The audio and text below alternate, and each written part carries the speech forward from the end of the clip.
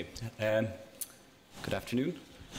I'm here to discuss the meaning of racial groups under international law, and I'd like to complement a little perhaps what the earlier witness, Max du Plessis, was discussing as well. So perhaps he signalled some of the issues that I would like to raise as well, in what is sometimes a bit of a vexed question about to what extent we try to provide some sort of a meaning to the concept of race, which has always been historically a very problematic term. So I would like to, I think, perhaps map a fairly clear approach, which would be that undertaken under the International Convention on the Elimination of Racial Discrimination, ICERD as it's shortened to, from 1965, which Mr. du Plessis already mentioned in his talk earlier.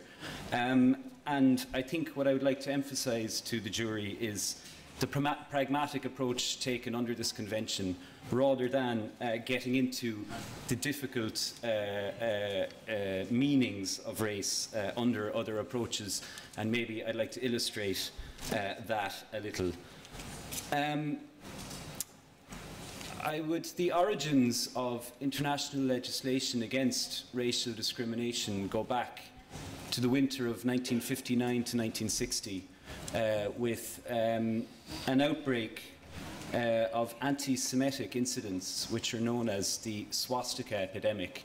Over a period of about a week, in the end of December, beginning of January in 1959 to 1960, you had spontaneous graffiti and desecration of Jewish cemeteries in a number of different states, and there was no evidence of coordination was ever found. So the swastika epidemic has never been fully explained.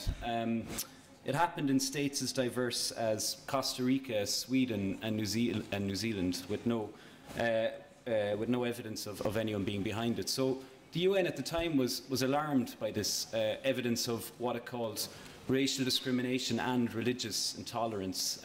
Anti-Semitism was considered both as such, and was difficult to distinguish whether it was one form of discrimination or the other. As a result, in all the states, many European states, many South American states, they asked them to sort of provide reports on these anti-Semitic outbreaks, which they did, and they duly issued resolutions condemning this manifestations of racial discrimination and religious intolerance in 1962. Subsequently, the Subcommission on the Prevention of Discrimination and the Protection of Minorities, as it was then called, issued resolutions that the UN should put together two conventions, one on the elimination of religious discrimination and one on the elimination of racial discrimination. Now, the Convention on the Elimination of Religious Discrimination eventually got abandoned, and there still is no human rights treaty on religious discrimination. The Convention on the Elimination of Racial Discrimination, on the other hand, met with very rapid success. By 1963, they put together a declaration on the elimination of racial discrimination, which was very much like the convention, only it had no definition of racial discrimination. The reason being, a definition usually implies legal obligations. So within 2 years, they had turned this declaration into the International Convention on the Elimination of All Forms of Racial Discrimination, 1965, and it is all forms of racial discrimination is in the title. It is the first human rights treaty, and Mr. du Plessis as well mentioned perhaps the fact that over 170 states have ratified it. At the time it was drafted, it was ratified by 106 votes to none. So it's always enjoyed unanimous support as such. And it has within it a pragmatic understanding of racial discrimination, which I'd like to come to. That's the Convention on Racial Discrimination. An alternative approach is offered by UNESCO, which has been in the news recently. And in fact, UNESCO provided the first UN action on the question of race. Why was UNESCO interested in race? Well, their constitution has a very strange preamble, which I've heard described as the last great statement of the Enlightenment, but it includes paragraph which says, "The great and terrible war which has now ended was a war made possible by the denial of the democratic principles of the dignity, equality and mutual respect for men, and by the propagation in their place, through ignorance and prejudice, of the doctrine of the inequality of men and races." So they took this idea of the inequality of men and races, and UNESCO decided to undertake some studies on the idea of race. So beginning in 1950, they issued what is called 4 statements on the race question. It wasn't originally intended to be 4, there was only originally intended to be 1 statement on race.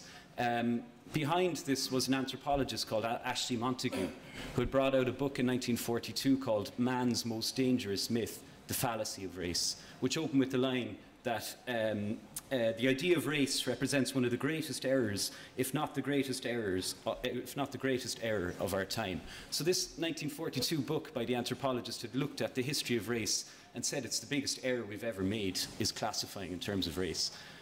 He was behind the UNESCO movement, and his first statement on race began with the idea, there's no such thing as race. Let's abandon the concept. Let's use other terms such as ethnic groups. He was a social anthropologist, and within a year, physical anthropologists disagreed with him, said they brought out their own statement saying, well, maybe there are certain ideas of race that maybe it's not completely unscientific as such. And UNESCO then brought in geneticists, biologists, sociologists, and we had more disagreements. So over a period of about 17 years in which the 4 statements were drafted, we have a series of conflicting interpretations of the meaning of race according to the different disciplines of the persons involved. When they were drafting, that began in 1950, ICERD, International Convention on Elimination of Racial Discrimination, learned the lesson as such from the UNESCO statements on race, in which no real agreement could be found on its meaning. And therefore, ICERD calls for the elimination of racial discrimination without making any pronouncement on the meaning of race itself. Now, if we look to the preamble of the ICERD of the Convention, it reads that any doctrine of superiority based on racial differentiation is scientifically false. So any doctrine of superiority based on racial differentiation. An earlier draft had condemned any doctrine of racial differentiation or superiority. So the earlier draft had condemned both superiority and the fact of racial differentiation itself. But this was rejected because it was decided that the Convention should not make any comment at all on the idea of racial differentiation, that it shouldn't, the Convention should not restate the idea that race as a biological concept doesn't exist, so that it would only condemn the idea of superiority based on racial differentiation. This didn't mean that the Convention supports the idea of race. It just meant that it didn't want to get involved in the debate at all, and that it was better off out of it. So the legal concept of racial discrimination is what we're looking at, and that is set out in Article 1, Paragraph 1 of ICERD, and it defines racial discrimination as any distinction, exclusion, restriction or preference based on 5 grounds, which are race, colour, descent, national origin or ethnic origin. This has been labelled by a committee. The Committee on the Elimination of Racial Discrimination monitors the Convention as such. So this definition has been labelled a composite concept, with the 5 grounds serving to distinguish race from the broader concept of racial discrimination. So this, I will quote from Patrick Thornbury, who's a member of the Committee on the Elimination of Racial Discrimination, which monitors the Convention. He writes, "The umbrella term for the Convention is racial discrimination, not race. Thus, racial discrimination is given a stipulative meaning by the Convention as precisely the 5 terms set out in Article 1, which mentions race, but 4 other terms as well. It is thus clear that the scope of the Convention is broader than notions of race, which in any case may express many usages." So this idea of an umbrella term, which has racial discrimination being broader as such than race, which in any case has many usages.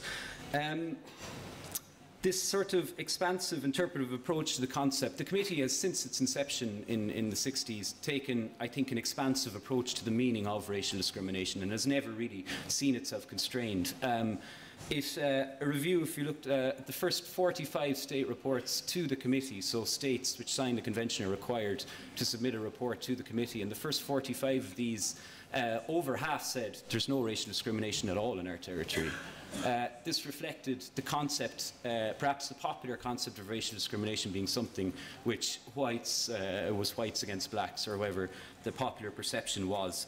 So many states, not trying to fool the committee or anything, they genuinely believed, they said there's no racial discrimination in our territory at all. And the committee didn't accept this and said, this isn't simply not true. Tell us about the different types of groups you have, what forms of discrimination, etc. And from the start, the committee has taken this broad approach that racial discrimination is not something which is confined to an idea of race, a narrow idea of race. I would give perhaps just some examples. I mean, I think beginning with the idea that the convention itself comes from anti-Semitism, so again, its origins are important. And the committee has consistently included groups which are not considered to be races by any stretch of the word. For example, it has included migrant workers in the Gulf countries on the basis that if you look at a state like the United Arab Emirates, in which 85% of the population are migrant workers, so they've said, okay, this isn't a separate race as such, we're not saying that, but clearly this is a vulnerable group suffering discrimination within, and the convention applies to them.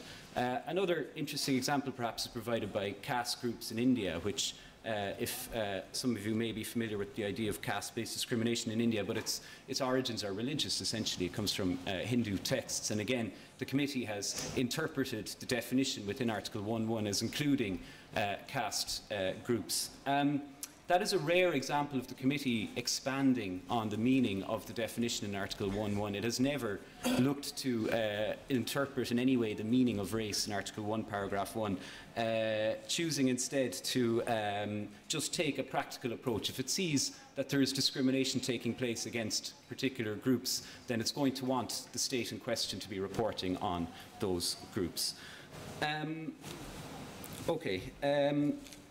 To conclude, I think briefly, and I suppose lunchtime is coming soon, so I won't dwell too much.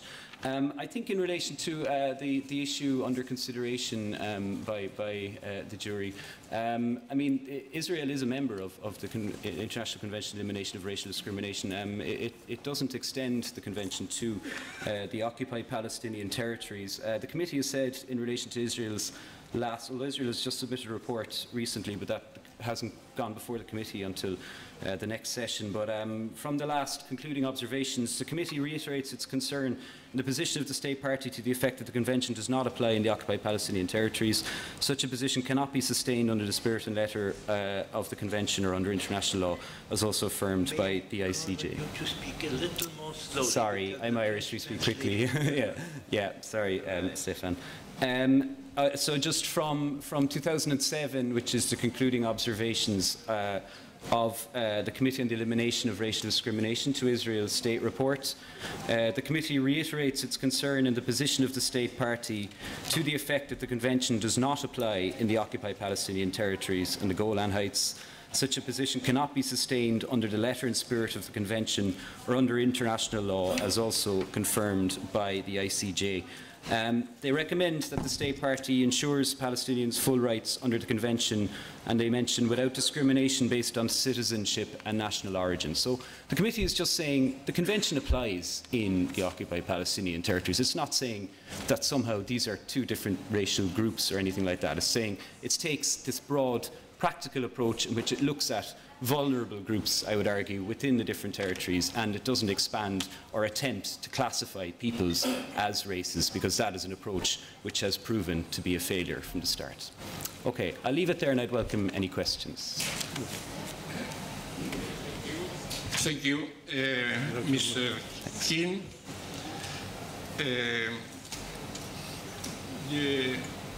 Vous comprenez le français? Oui, un peu, oui. Merci bien. Je vais essayer. Pour élaborer votre rapport, vous avez utilisé quelques dates, quelques faits concrets qui servent d'appui pour la définition de la situation comme apartheid. Oui. Ok. Mais la définition d'apartheid, c'est le mot utilisé, c'est racial, c'est pas race. Donc pour moi, ça c'est signifiant que ça a une réflexion dans la convention aussi où le mot est racial et c'est pas race. Donc racial, c'est plus grand que race, à mon avis. Non, ma la question c'est si vous connaissez, vous avez utilisé algún fait concret de les murs, la situation de les écoles, quelle est la date concrète que vous pouvez appuyer la définition d'apartheid? Ok, je ne sais pas si je comprends exactement. Concrete facts. Yeah. Do you, Yeah. you are about to go to your conclusion? Which concrete facts? In the field in Palestine. Has there been conclusions on apartheid? Oui, oh yeah. Il y a une provision spécifiquement sur apartheid dans l'article 3 de la Convention sur l'élimination de la discrimination raciale. Et c'était le parleur avant, M. Duplessis, il a dit que le comité a interprété la convention que ce concept d'apartheid est plus grand que l'Afrique du Sud. Et en fait, c'était un membre qui s'appelle Michael Banton, qui était un membre du comité anglais avant, qui a essayé 3 fois pour avoir cette réinterprétation d'article 3 pour être plus grand. Et enfin, il a eu du succès en 1995. Et pour moi, la date, c'est signifiant. En fait, c'est le General Comment numéro 19. Et bien sûr, en 1995, l'apartheid en Afrique du Sud était fini. Donc, jusqu'en ils ont peut-être attendu jusqu'à la situation ici était résolue et puis ils ont dit OK, article 3 était directé en Afrique du Sud, mais on peut l'appliquer dans les autres situations. Ronnie. Thank you, Chair. Mr. Keane, as I understand it, you say that the Convention on Racial Discrimination doesn't apply to the occupied Palestinian territories. But what about to within Israel itself with regard to vulnerable groups within Israel, be they Palestinians or some of the actual Jewish groups, such as people from Ethiopia? Yeah. Or from the former people from Middle Eastern countries. Yeah. Mizrahi Jews, for I mean, I say that the committee has said quite clearly that it does apply in the Palestinian territories. Yeah. The Committee on the Elimination of Racial Discrimination has said quite clearly that it does apply in the Palestinian territories. Yeah. And that was so. And in relation to groups within Israel, if you look at Israel's most recent state report, which is you can read it now.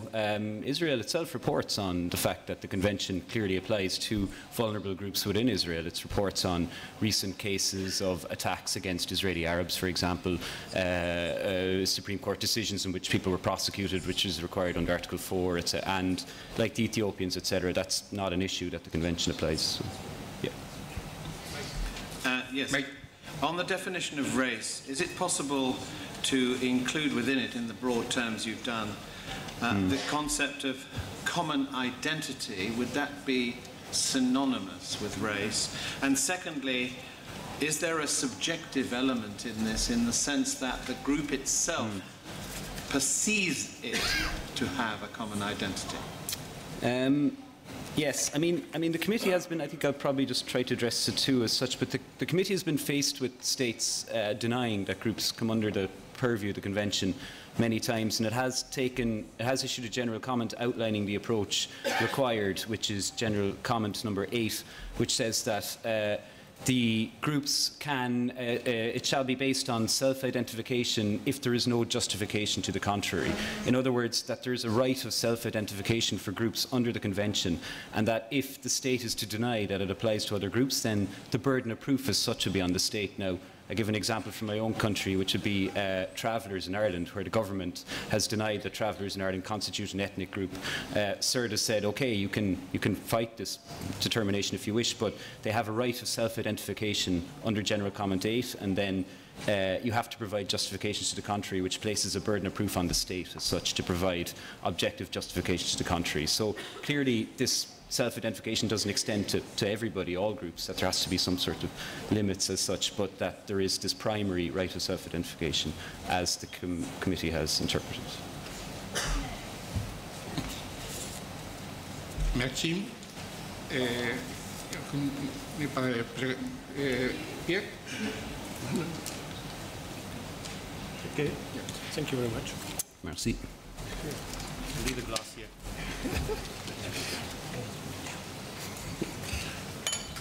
So